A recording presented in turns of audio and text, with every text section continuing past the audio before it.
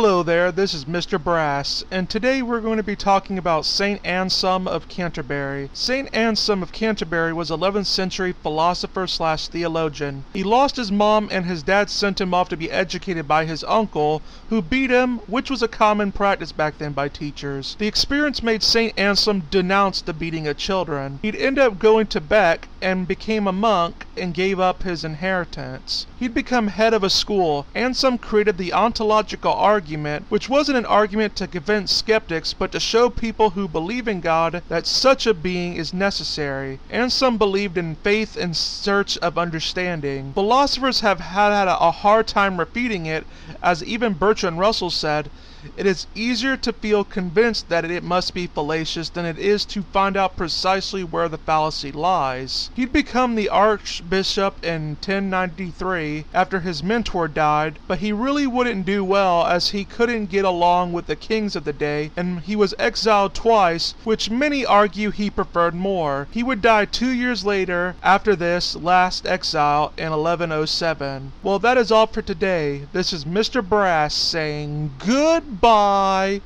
and get wise.